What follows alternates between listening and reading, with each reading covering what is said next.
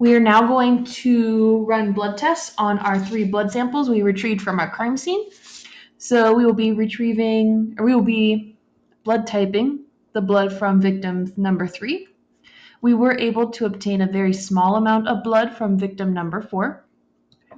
And we did find a small amount of blood from the inside of one of the gloves found on scene. There had been a cut, a hole even in the glove, and there was blood that we were able to extract from the inside of that glove. Keep in mind we will be testing for the A, the B, and the RH factor. So the A and B antigens and the RH factor. Okay, see down here. All right, victim number 3.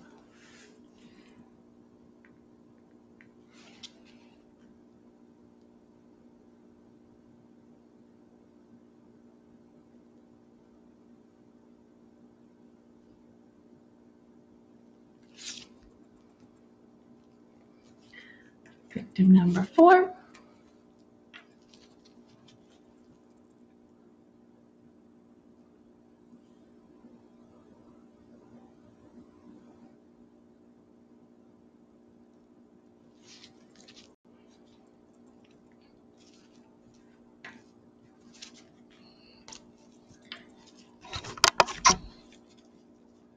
And then the blood from inside of the gloves.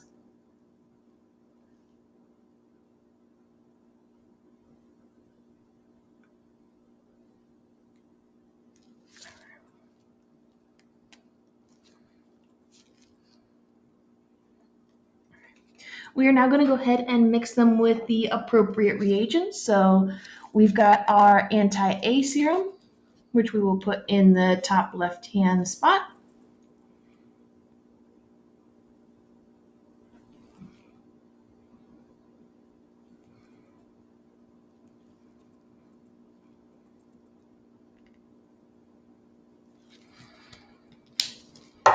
We will put our next reagent, which is our anti-B serum, in the slot right below that.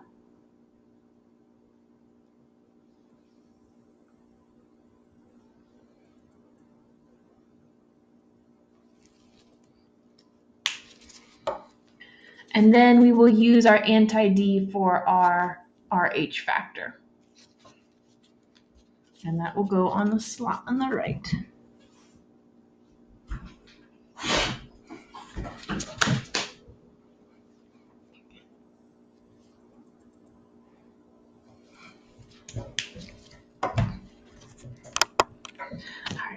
We're now going to go ahead and use individual toothpicks to stir, and we will be looking for any type of clumping or gel-like reaction.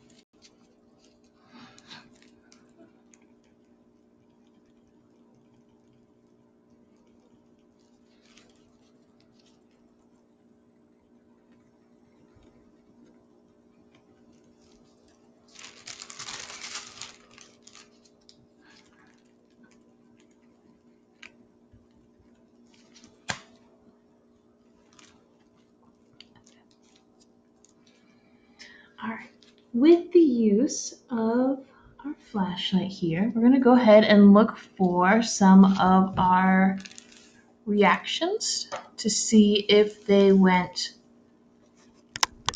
and tested positive or not.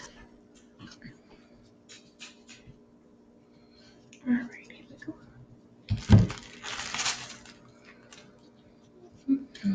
All right, so we're going to go ahead and look at victim number 3 first. Okay. At first sight, wow, that's really. Oops. I'm going to adjust the exposure here. Okay. If you look close, okay, even when I hold my flashlight, there we go. Okay, if you look in that first slot, there is evidence of clumping. Okay. So evidence of clumping here.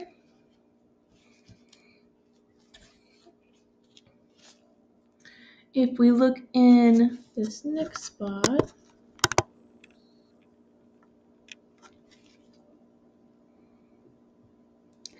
there's slight clumping and a gel-like reaction forming. Nope. Okay.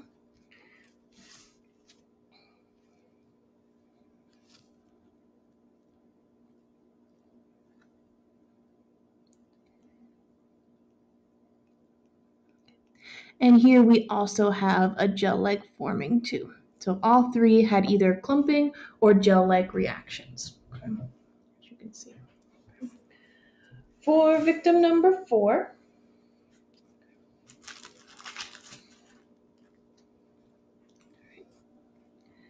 looking here, even though it's a slightly streaky, there is no clumping present in this first slot.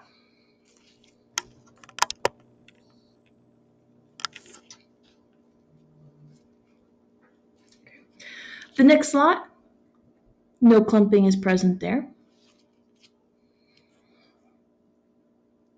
And this one, there is actual gel-like consistency to this part. So there is a gel or a clumping reaction happening here.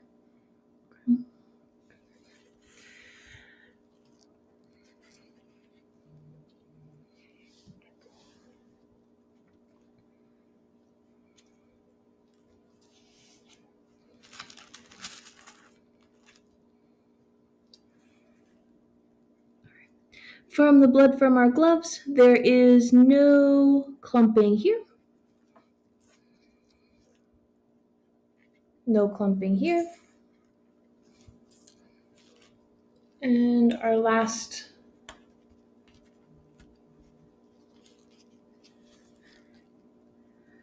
there is definite clumping in that last one. Okay. All